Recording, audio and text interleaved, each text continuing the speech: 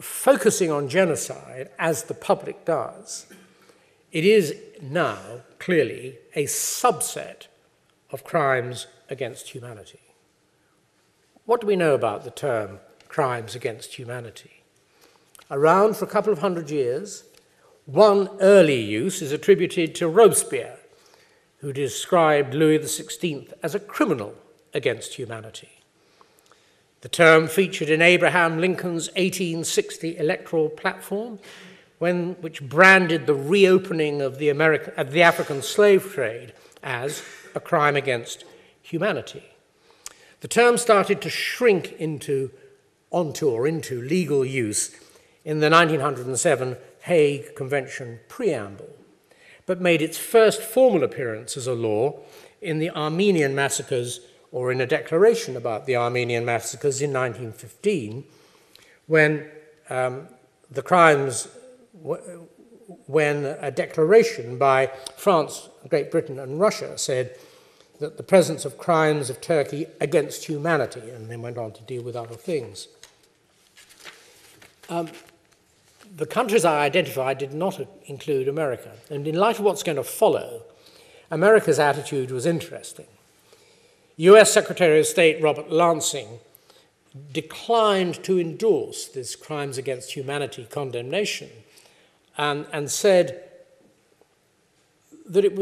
there was a more or less justifiable right of the Turkish government to deport Armenians to the extent that they lived within the zone of military operations. He wasn't going to have an extensive use of crimes against humanity. In any event, as it happened, the Treaty of Sèvres that might have created the first tribunal to try crimes against humanity was, I think, overturned by the Treaty of Lausanne, and very little came of it. But post-World War II Nuremberg trials included crimes against humanity. And revealingly, in 1945, Justice Jackson, at the conference that preceded the trials, echoed what Lansing, the Secretary of State, had said, making it clear it was no part of the USA's function to interfere with the internal affairs of another country, even if they were exterminating their citizens. And so, when crimes against humanity was defined for World War II, it was important to the Americans, as Jackson candidly acknowledged,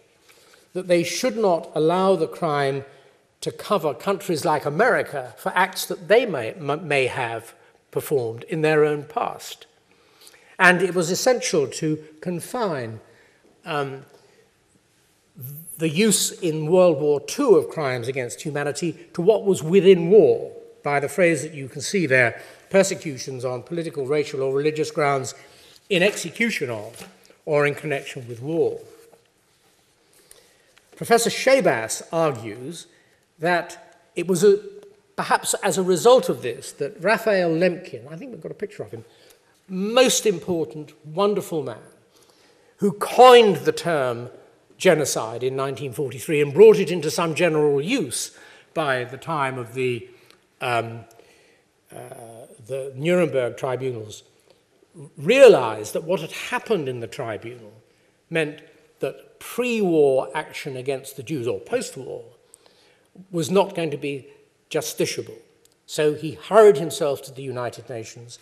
and ensured that the Genocide Convention was passed, which it was,